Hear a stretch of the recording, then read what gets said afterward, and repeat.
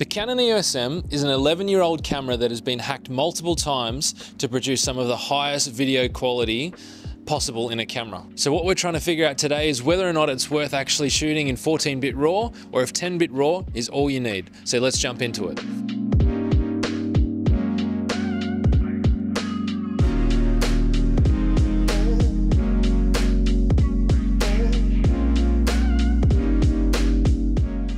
So I'm hoping to find out today whether or not shooting 14-bit RAW gives you actually any real world benefit over shooting 10-bit RAW. Now, I've only ever seen the Canon EOS-M as a bit of a toy, to be honest. Previous hacks of the firmware meant that the camera wasn't particularly stable and you couldn't use it for long form recordings. Now, to try and mitigate some of that instability, you would typically shoot at 10-bit RAW, which would give you kind of more stability or longer run times.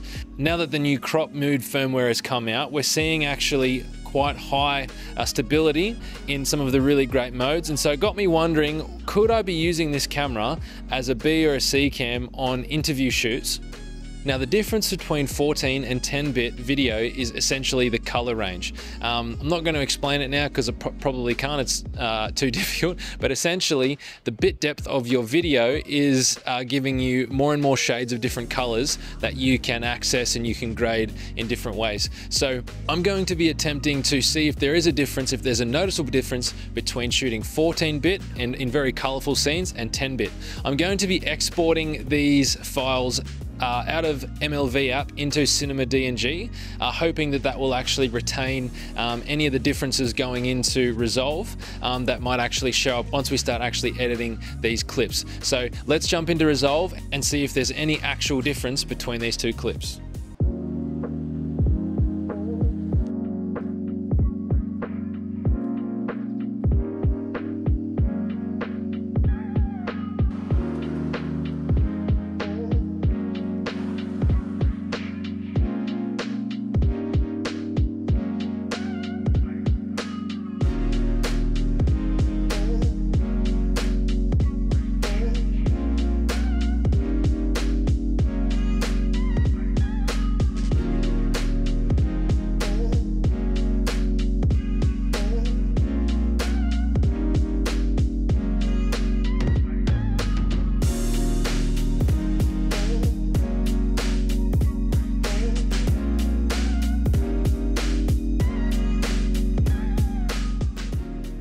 So my initial first impressions when looking at these clips is that I did not notice any significant difference between the 14-bit and the 10-bit video.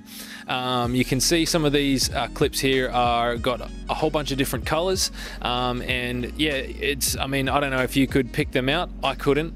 So that initial test made me think that shooting in 14-bit is really not necessary. So I think in terms of stability when using crop mode, you're best off just to shoot in 10-bit RAW video. This is still a huge amount and a very professional amount of data that you're getting in your video, and you're actually reducing the amount of instability in those clips, meaning that you could potentially use them for long form discussions or interviews that you're going to shoot.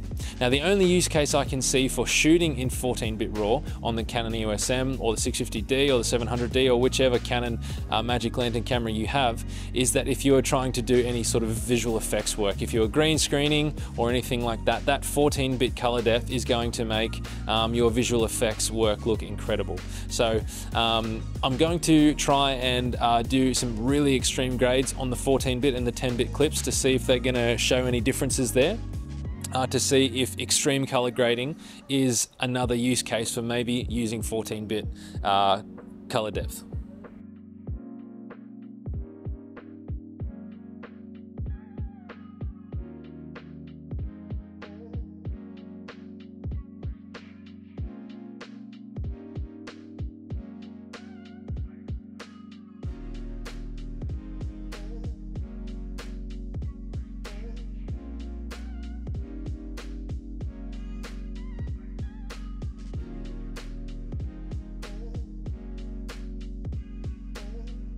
So as you can see, these clips pretty much showed no differences in the extreme color grade.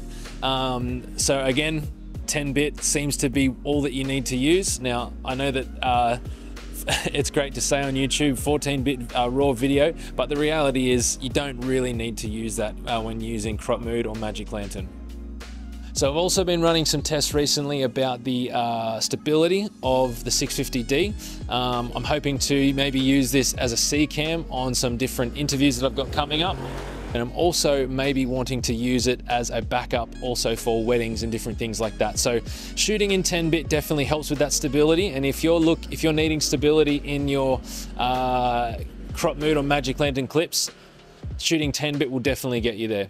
So thanks for tuning in. If you stayed to the end of this video, please comment, like, and subscribe, all that sort of stuff.